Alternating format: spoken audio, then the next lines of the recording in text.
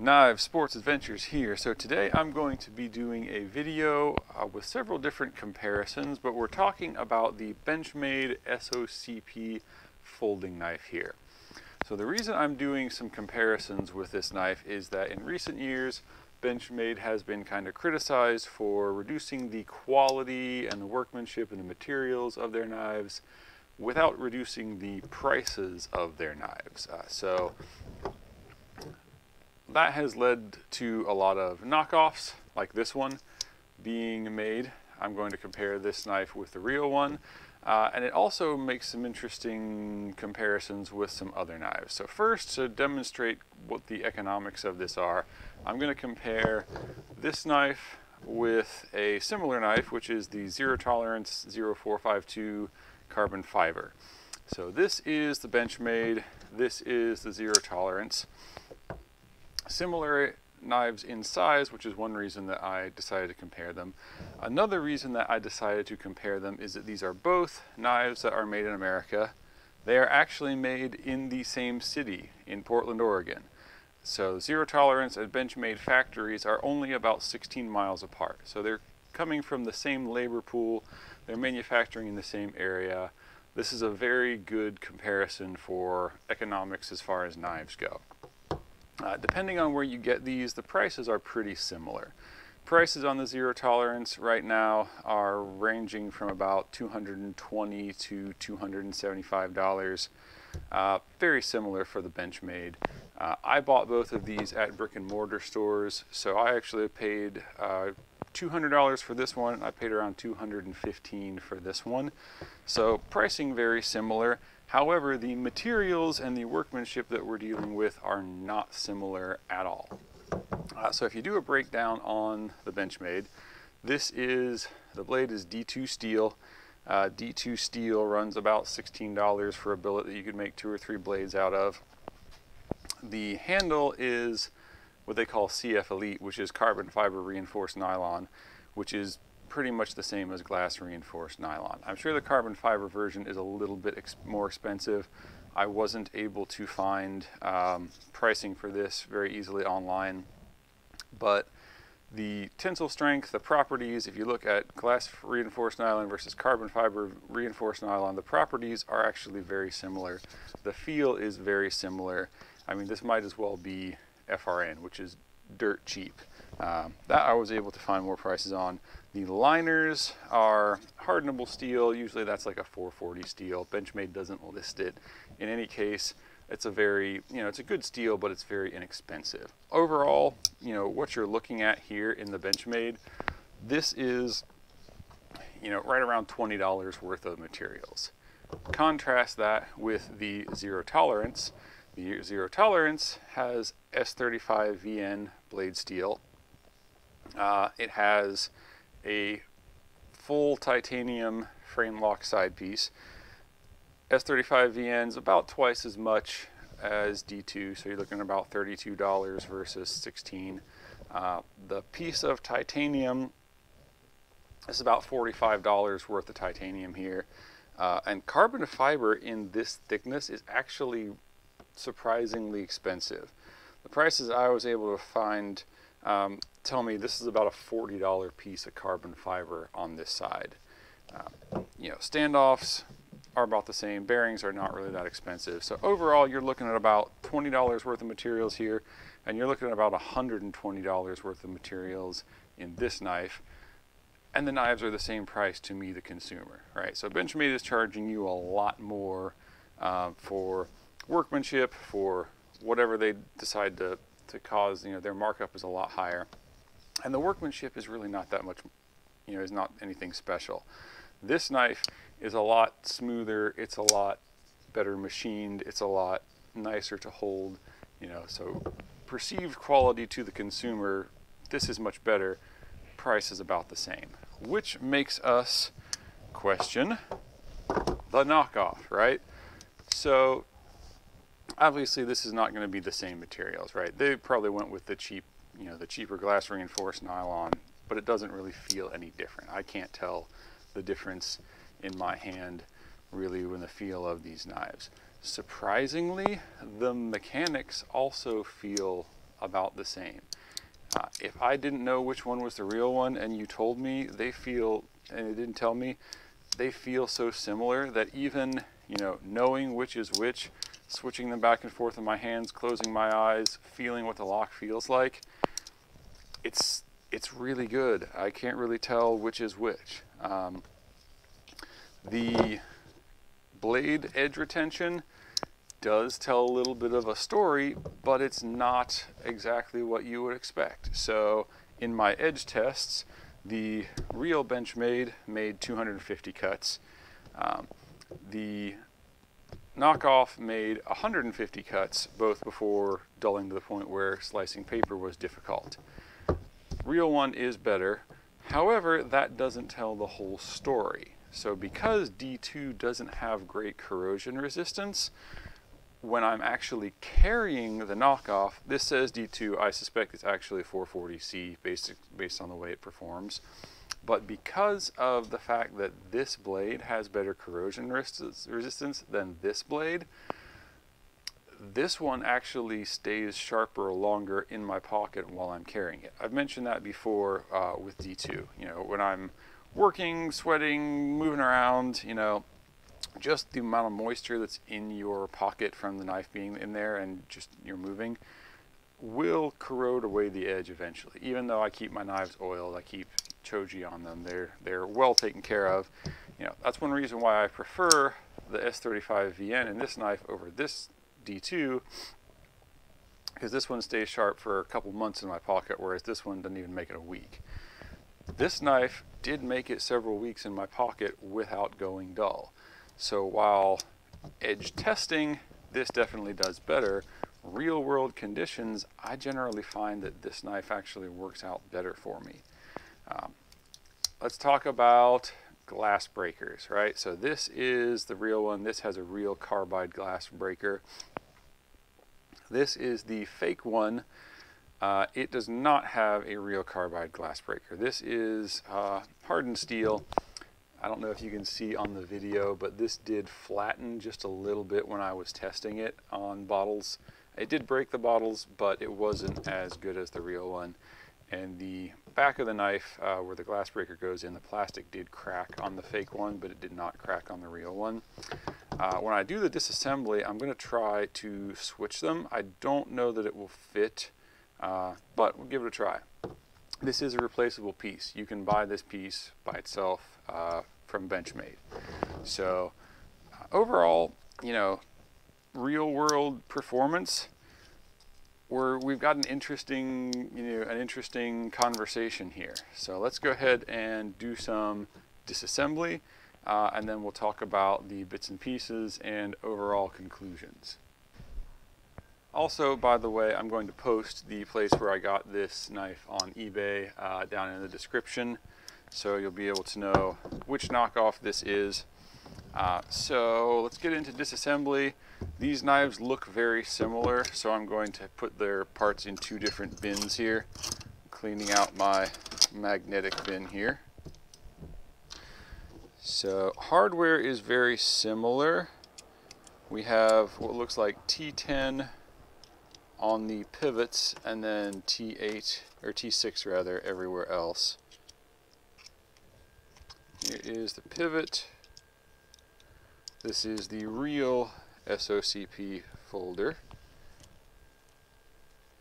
So I'll start kind of taking off on this side. By the way, the pocket clip on these with the hole in it, I really like this pocket clip.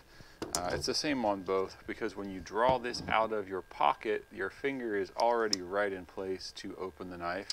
So I actually really like this, you know, profile of this knife and the length of the blade and everything. It's a little bit long in the pocket. It doesn't bother me because I wear relatively loose fitting pants, but this is a large knife. You can see, you know, a lot of people talk about how large the 452 CF is, and you know, this knife is even slightly bigger than that. So relatively large folder. This is bigger than a 4-inch cold steel tie light.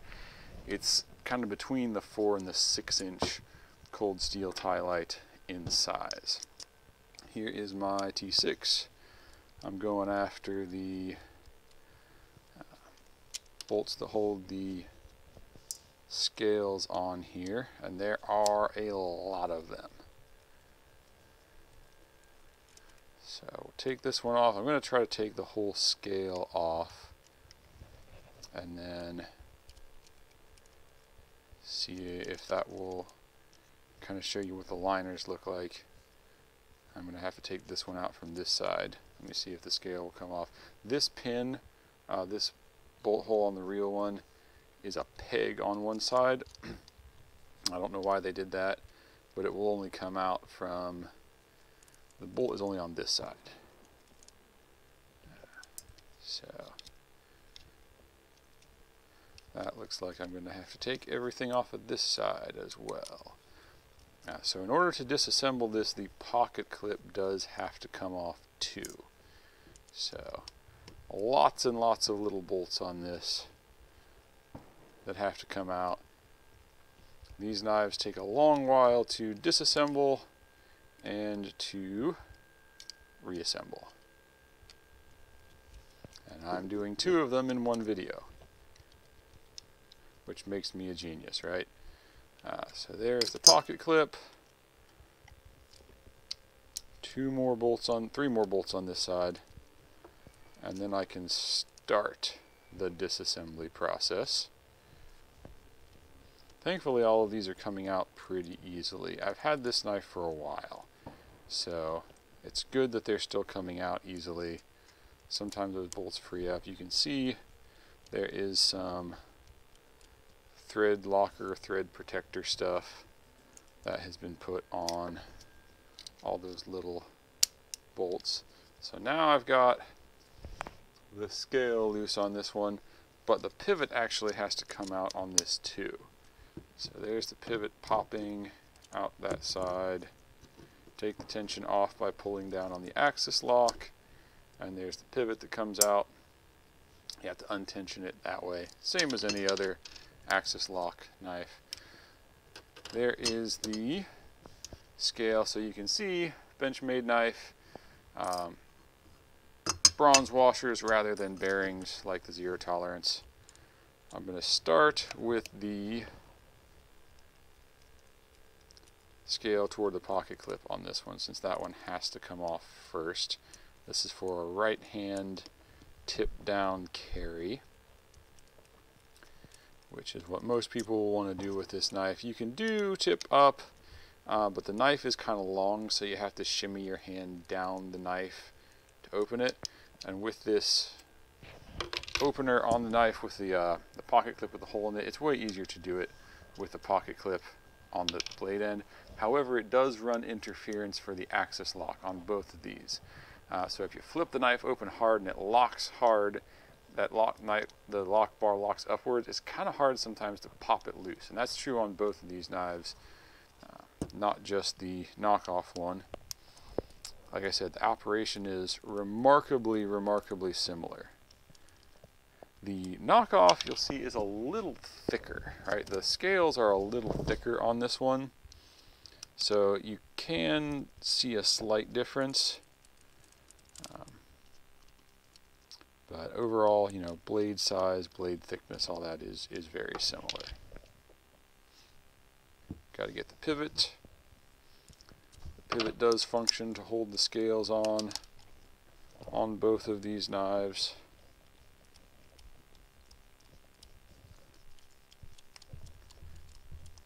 This one actually has been thread lockered as well, at least on the big bolt on the pivot here. The small bolts on this one, I do not see any thread locking compound, so that is a difference already. But given the relative difference in the price of these knives, I can't say that's unexpected. Alright, so there's the sides off. So you can see on the knockoff, slightly thicker scale there, which is what gives the knife a little bit more girth.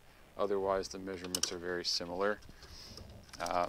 Similar skeletonizing on the handle scales. pop the pivot out here so that they look the same on camera. If I can take the pressure off of that. This one's being a little bit more stubborn. I'll open it this way. So there is the handle skeletonizing. You can see it looks very similar. The springs for the lock out of the way. Even the hole in here is the same shape, right? It's a very, very kind of accurate reproduction on this knife, more so than the 535, the bug out clones knockoffs that I had reviewed before. It's off.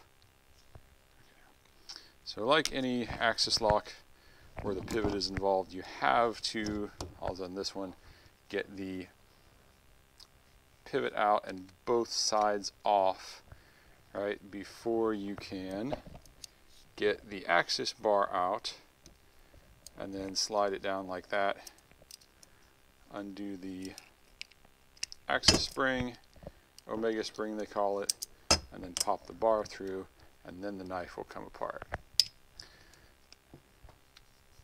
So on the real one, we've got some kind of fitted pins down there at the bottom, and then that will pop out.